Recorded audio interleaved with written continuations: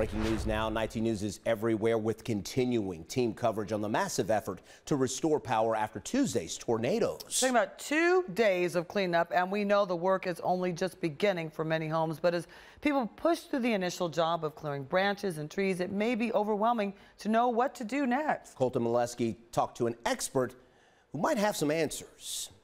The winds were whipping around, heavy rain and that's when I heard a crashing noise. Just like so many others, William Krupa had part of his property smothered under a tree.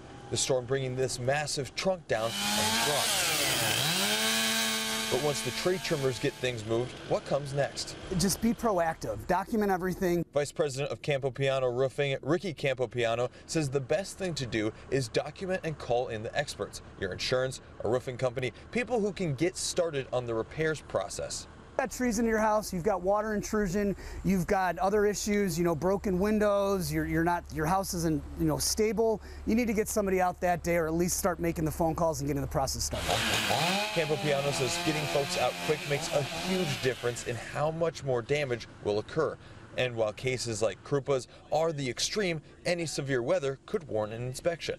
Even if it doesn't look like, oh my God, it's the end of the world, my house is going to collapse, you still should have somebody to come out to look at it, to either A, repair whatever minor damage you might have, or B, help you through with an insurance claim. Campopiano adds someone else showing up with a plan also goes a long way to get you from the storm Kind of give you a bad feeling in the stomach, and on the road to be made whole. Getting your house secure first, getting your contractor and insurance companies involved and on the same page is probably the best first steps. I'm told even if it doesn't look like there's a ton of damage, it's still a good idea to have someone come out and check your property. In Cleveland, Colton Molesky, 19 News. All right.